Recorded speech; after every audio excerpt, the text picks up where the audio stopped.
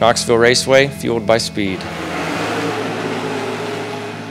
Jamie Ball from Knoxville, Iowa, driver of the White Lightning Motorsports 5J. Started racing sprint cars in 2010 and been racing that ever since, so about 6 years for sprint cars, and before that I raced outlaw dirt karts at English Creek Speedway from 06 to 2009. Really just a family sport.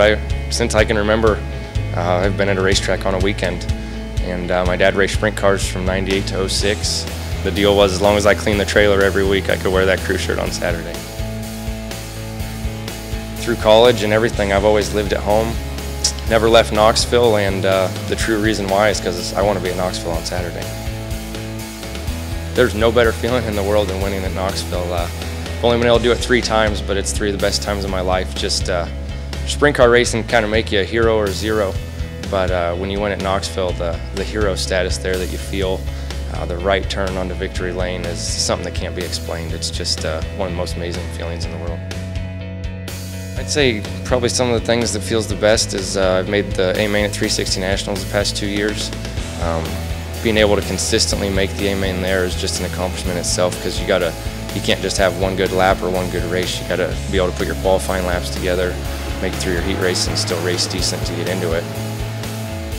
When I line up there for the past 2 years for 360 Nationals with guys like Terry McCarl, Sammy Swindell, Joe Beaver, Clint Garner and things, with the amount of experience they have and what they're doing, and knowing that I'm sort of accomplishing some of the things that they are currently, is very, very successful. Twin features at Knoxville in the second feature, and a car blew up in front of me, and I think Tyler Greenendike ran into him and bounced off the wall, and it was just a chain reaction of events that led to hitting my car. It broke through, broke my elbow, smashed the steering wheel into my leg, knocked me out, and then a rear bumper or a wing tree or something stabbed into my armpit, came out my collarbone and ripped out my back. And for about the next week or so, things are pretty blurry there, but thankfully I crashed at Knoxville, where the safety crew's the best. Brian Clausen sent me a message that night and said, "Welcome to the Life, Light, and Live Club." And kind of a cool accomplishment, I guess, because I'm still here today, but it's something I definitely like to forget. I want to be known as a clean racer that raced hard. It was always out there to win, but wasn't going to take anybody out or sacrifice my equipment or theirs to do so. Winning's very important, but like I said, we wouldn't be out here if we weren't having fun. So I just want to be known as the guy that raced clean, had fun, and raced hard. First night in a race car, I ran double duty. I did 305 and 360, but did all right in the 305 heat, and in the 360 heat, the track slicked off a little. My dad told me if I could get the jump, go to the top, and I got the jump, and I turned in the middle of the slick and spun out in front of every car in the heat race, and backed it up on the berm, and didn't tear nothing up, but it sure knocked me down a notch for the rest of the night, and set the tone for the next couple nights. And like I said, racing's mental. Who knows what would have happened if I could have just got to the top there and not spun out.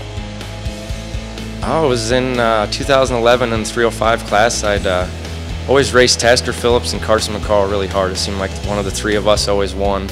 And that night I just had the top roll and actually did not lead a single lap until off turn 2 when I beat Bart Schneiderman.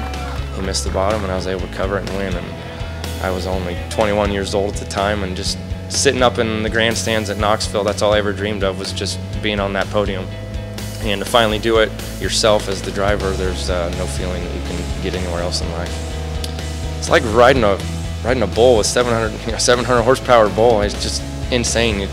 305s aren't as bad, 360 is a little crazier, and then 410 is just nuts. It's trying to tame a bull, you're just kind of always hanging on. You're on the verge of out of control and yet still under control, so to speak. It's kind of a hard feeling to give another person unless they've actually done it. But I think everybody that's done it, you earn respect, and you give respect to everybody that stepped in, because whether you're 15th or 1st, it's still a feat to get a sprint car around Knoxville. Winning. We go out here to win.